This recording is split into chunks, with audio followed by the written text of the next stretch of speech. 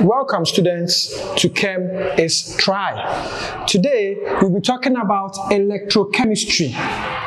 Electrochemistry. Now there are several ways of defining electrochemistry, but in simple terms, electrochemistry is the branch of chemistry that deals with the relationship between electricity and chemical reactions. The relationship between electricity and chemical reactions. Trust me, they are related. Electricity, we know, is the movement of electrons or the flow of electrons. And remember, the flow of electrons occurs in a process we've talked about. You've remembered that? Redox reactions. Redox reactions. Electrons move from one substance to another. So there's a movement of electrons. So it means the movement of electrons can create what we call electricity. And that is what we want to talk about. There are two ways of relating electricity to chemical reactions. The first way, some chemical reactions on their own involve the movement of electrons. Hence, those reactions will end up producing electricity. So here, the reaction itself is going to create our electricity for us. Or there's a second way. Sometimes there is no reaction, there is no movement of electrons whatsoever, but we would want to cause a chemical reaction to happen. And how do we do that? We do that by passing electricity through our substance. So in the second way, electricity can be used to cause a chemical reaction to happen. This means the chemical reaction involved over here didn't want to happen. No, but we wanted it to happen. So we did that by passing electricity through it. Now we're going to talk about each of them. First, let's talk about how chemical reactions produce electricity. Let's talk about galvanic or voltaic cell. A galvanic or voltaic cell is a device that generates electricity by means of a spontaneous chemical reaction. The key word over here is spontaneous. So we don't have to force the chemical reaction to happen. No, it's a chemical reaction that is happening on its own, but it ends up generating electricity. And an example is a battery. The battery we put in our torchlights, the batteries we put in our phones are a classical example of a galvanic or voltaic cell. We will talk deep about these galvanic or voltaic cells, and we will have a look at what really happens in there. But before we get into that, let's talk about some basic terminologies we need to understand. The first one is electrode. Now, an electrode is a metal strip that is partly immersed in a solution of its ions. It's a metal, and we place that metal in a solution, but that solution should contain ions of that metal. So if it is a zinc metal, a small piece of zinc metal, you place it in maybe zinc chloride or zinc sulfate solution. So the solution we are placing inside contains the ions of that metal. An electrolyte is the liquid in which the electrode is placed.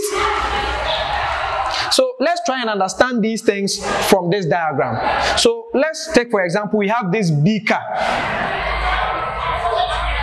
We put a solution inside this beaker. That solution is called an electrolyte. Now, an electrolyte is an ionic solution. You place an ionic compound in a solution, then it breaks into ions, and the ions start moving through the solution. And the movement of the ions conducts electricity. That is what an electrolyte is. So for instance, if this is our metal M, the strip of our metal M is what we call our electrode. Then we place it in a solution which contains ions from the metal M. So we see Mn+. Now the thing we need to know here is whenever you see a charged atom which is called ion, remember, it normally dissolves in an aqueous solution, or sometimes it is in the molten, or we've melted that liquid, that metal. So it is in the molten state, or in an aqueous solution. So whenever you see ions, remember, they are now either aqueous or liquid. Now, when you place this metal in this solution of its own ions, these ions move around in the solution, thereby conducting electricity. Now, there are three things that could happen. This ion could hit this metal strip and get away. Nothing happens to it. Or it will strike this metal strip, which is called our electrode, then gain electrons from the electrode. Or this metal this metal strip called our electrode could also have one of its atoms losing electron or electrons and also becoming charged, positively charged. When that happens, it also joins the electrolyte solution. So three things could happen over here.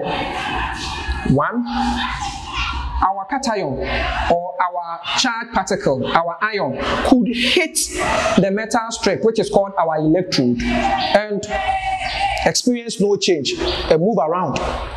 Or two, it could strike this metal strip and gain electrons from the metal strip. Now, when it gains the electron, it's a positively charged ion. When it gains electron, it becomes a neutral atom. That means it will have to join the metal. It will have to join the metal. Or portion of this metal could lose electrons. And when it loses electrons, it becomes positively charged. That means it is no more a metal again, it is a metal ion. And what did we say about metal ions? They are either aqueous in solution or they are liquid, still in solution. These are the things we need to know. Now, the next thing we learn is anode. It's a new term. It is the site of oxidation. So in a galvanic cell, it's a redox reaction that is going to occur over there. And in a redox reaction, we have reduction and oxidation occurring at the same time. So where the oxidation is going to occur, we are going to give it a different name. That is called the anode. Where the reduction will occur is what we are also going to call cathode. So oxidation at the anode, reduction at the cathode. I hope you remember this. Now there's a way we can remember this with ease. Anode, oxidation, so an ox. Cathode, reduction, red cat. An ox and red cat. An ox, we know an ox is an animal, right?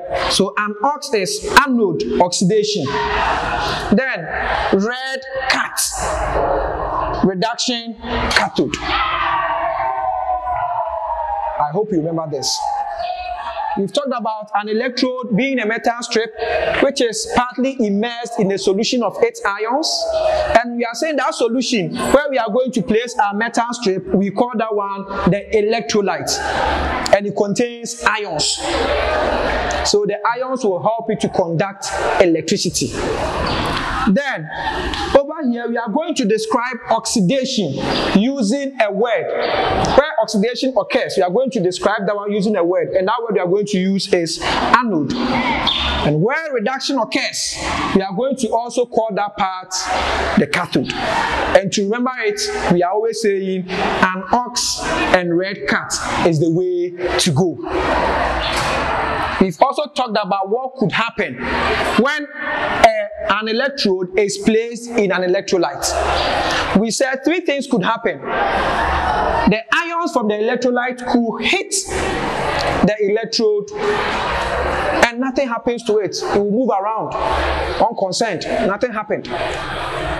Or two, this cation could strike this electrode and gain electrons from the electrode. Now, when the cation gains electron, it ceases to become cation this time. It now becomes a neutral atom. And when it forms a neutral atom, it will clinch to the electrode because the electrode is made of the same substance. Then we said the electrode itself could also lose electrons.